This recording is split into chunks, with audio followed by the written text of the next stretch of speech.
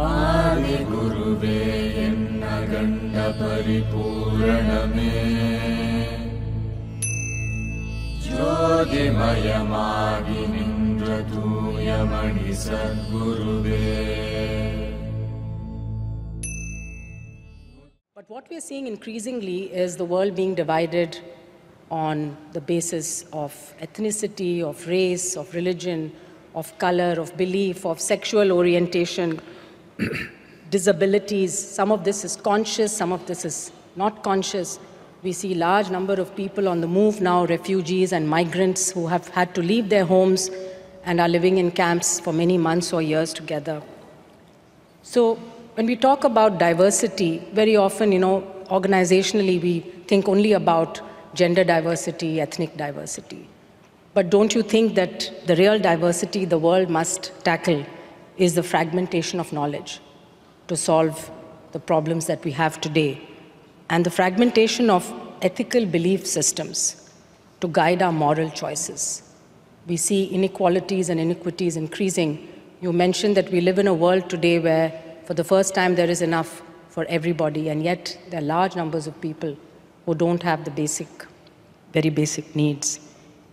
If inclusiveness is the very basis of spirituality, how can we enable communities, especially our young people, to grow up with the belief of inclusiveness and the fact that diversity is important and we have to respect everybody in the community and provide everybody equal opportunities?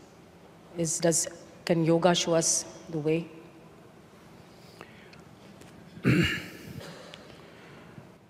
We are inclusive not by choice. We are inclusive by the nature of our existence. Every day, we are in this process, every moment of our life, by eating, drinking, breathing and many other things, we are showing that we are inclusive. If we resist this, we will cease to exist. It's only by constant transaction with just about anything and everything that we are existing here. The complexity of what makes this creation, we are a consequence of that. But the magnanimity of creation has given us an individual experience. It's a tremendous thing. Though we are just a speck in the universe, still we have an individual experience. We sit here and experience like we're individuals. This is a phenomenal magnanimity from creation. But we have taken this individual experience rather too seriously. So seriously that we think we are a world by ourselves, each person. When your personal universe does not work very well, you will gather 10 people and then there is a battle. Endlessly it's going on. When we are 2 people, we will quarrel. When we are 10 people, we will fight. When we are 1,000,000 people, we have a war. It's the same thing. The mechanics is the same thing. Because we have taken our individual experience of life rather too seriously. In this cosmic space, this solar system itself is a speck, a tiny speck. In that tiny speck, planet Earth is a microspeck. In that microspeck, Geneva is a super microspeck. In that, you're a big man.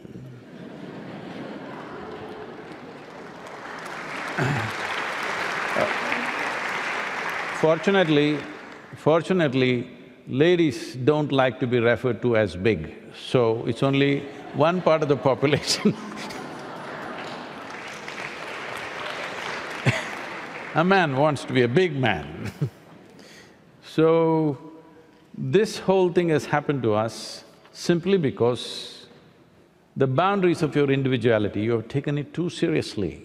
If you pay on the surface, you are you, I'm me, 100%. This is my body, that's your body. No way to mix this up. This is my mind, that's your mind. Here and there, our minds may overlap, but anyway, this is my mind, that's your mind. But there is no such thing as my life and your life. The life that we are, This is a living cosmos. You captured some, I captured some. Now, what yoga means is, the boundaries that we have drawn with the instrument of body and mind, you consciously obliterate, so that when you sit here, your experience of life is not contained just to the limitations of your body or your thinking process or your emotional process. Your ability to experience life as a life, not as a body. Because if you experience this life as a body, this is me, that is you, there is no way to mix this.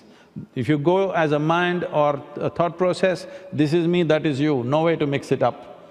But if you go as a life, fundamental life process, there is no distinction between this and that, not just between two human beings, between everything and everything, there is no distinction. So the word yoga means union, that you consciously obliterated the boundaries of your individuality.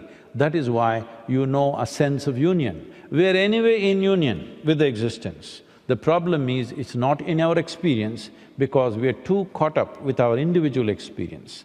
The basis of your individual experience is a very flimsy thing, in the sense, right now, if you… Can we experiment with you? Hello? Take your right hand and touch your left hand and see. Is that you? Hello? Is that you? Touch the chair on which you're sitting, is that you? No. How do you know this? How do you know this is me, this is not me? Sensation, isn't it? Here there is sensation, here there is no sensation. So the way you are identifying what is me and what is not me is just that where there is your sensation, it's me. Where there is no sensation, it's not you.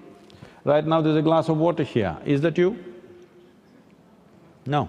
If you drink it, does it become you?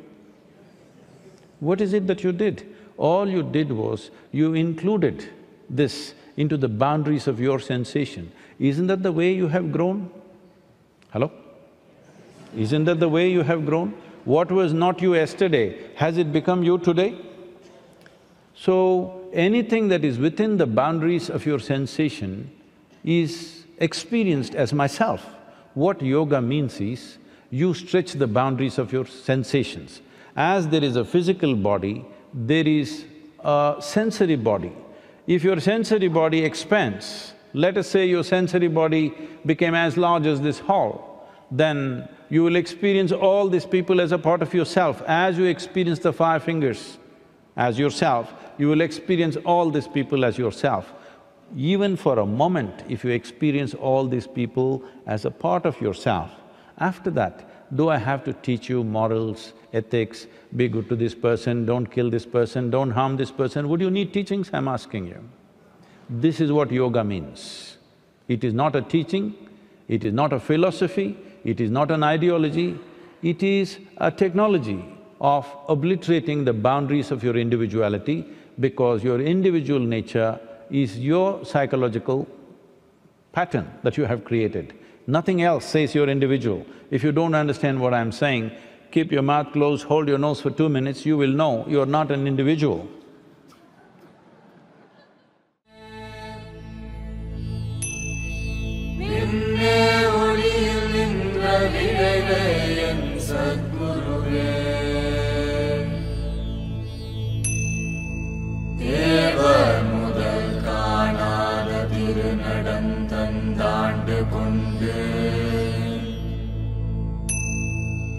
ஏவாமிருதம் ஈண்ட சின்மயமாம் சத்குருவே